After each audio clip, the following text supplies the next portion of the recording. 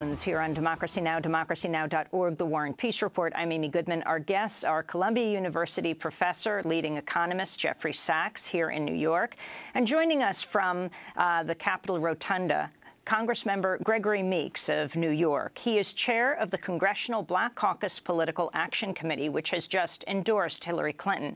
Can you talk about this endorsement? A lot of headlines have gotten it wrong, Congressmember Meeks. They've said that the CBC, the Congressional Black Caucus, endorsed, but it is the Congressional Black Caucus's PAC. And one of the members of the Congressional Black Caucus, Congressmember Keith Ellison, tweeted, the Congressional Black Caucus has not endorsed in presidential. Separate CBC PAC endorsed without input from CBC membership, including me. And then he had a follow-up tweet saying the point is that endorsements should be the product of a fair, open process. Didn't happen, he said. Can you respond to that? Absolutely. First, let me apologize to Professor Sachs. I think I called him Leeds in my reply, so I just want to make sure I got that straight. Yes, the Congressional Black Caucus does not ever endorse in any race at any time, because it is a composite group that can conclude and does include Republicans as well as Democrats. And it is a non-political entity that just focuses on legislation.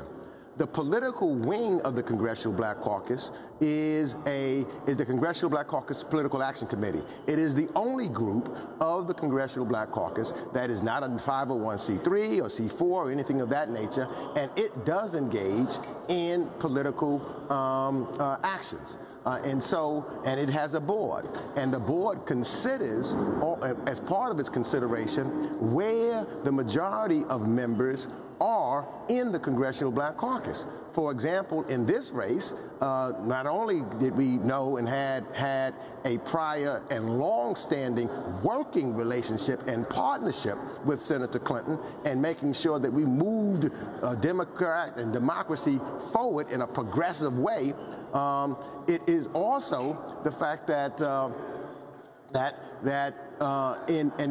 with Senator Sanders, who actually is an independent and not a Democrat, who we have pleasure with greatly, he caucuses with us, but has not gone out to partner with us to elect Democrats. And so that's what the process is. Same thing like the Progressive Party, from what I understand. So then, they just make an endorsement based upon who they have, and that's what they endorsed. Let me ask you, Senator Sanders. Congressmember Meeks, let me ask you about what Lee Fang wrote in The Intercept.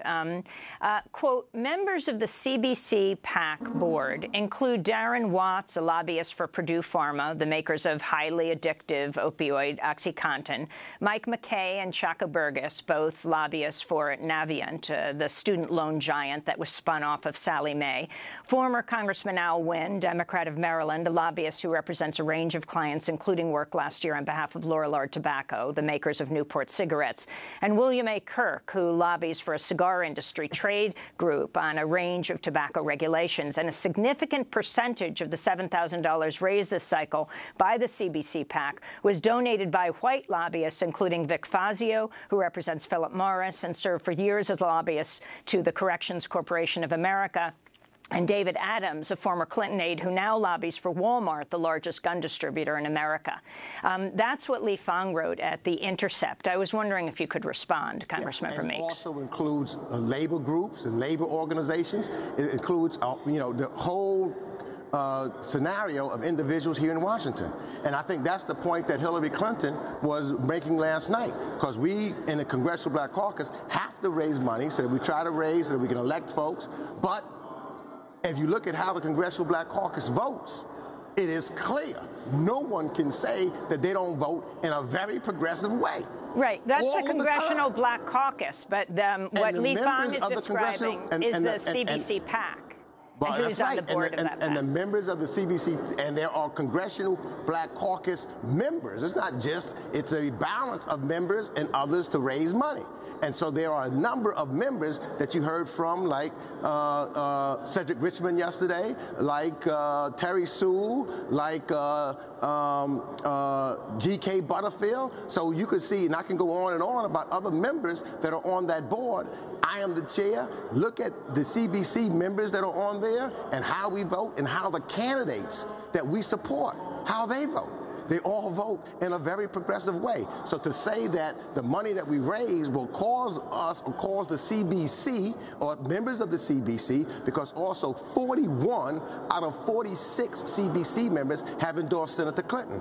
And to say that that money has caused us to vote other than what we or how we represent our communities is simply not true. Right. Look at how we vote. Well, again, they're talking about the Congressional Black Caucus PAC, the Political Action Committee. Right. Professor Sachs. But the indication is that the money means that we will vote differently, and it does not.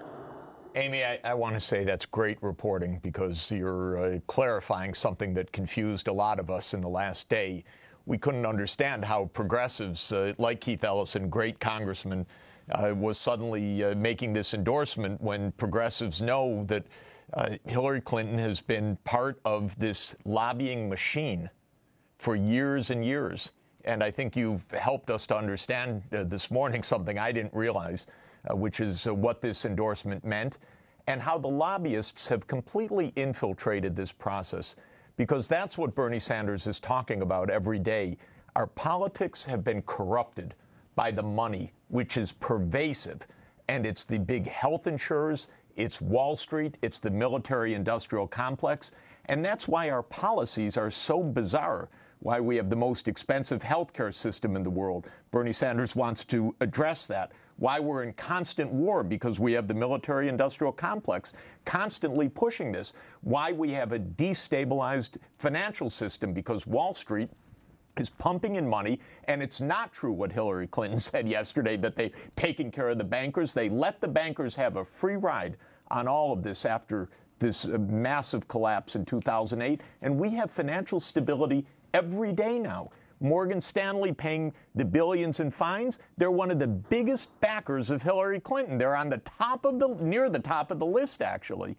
This is what's wrong with our system. Well, the money's everywhere in this politics, except Bernie Sanders saying, stop. We've got to have democracy again. Well, Congressmember Meeks, we began with you, so we end with you. Jeffrey Sachs, I want to thank... say one thing, and I think that we agree on this, because the problem with the money that got in the system is not because of the members. If you look at Citizens United, who put all of the money in the game, and everybody in the Congressional Black Caucus or the Congressional Black Caucus PAC would love to get the money out of the game. That's why this election is important. 3 Supreme Court justices are on the line, and how you get the money out the game is ending Citizens United. We'll leave it there. Congressmember Gregory Meeks, Democrat of New York, chair of the Congressional Black Caucus Political Action Committee, the Political Action Committee has just endorsed Hillary Clinton, and Jeffrey Sachs, leading economist, director of the Earth Institute at Columbia University, author of many books. His latest, The Age of Sustainable Development, his recent article for the Huffington Post, Hillary is the Candidate of the War Machine. When we come back, Ta-Nehisi Coates, Part 2. Stay with us.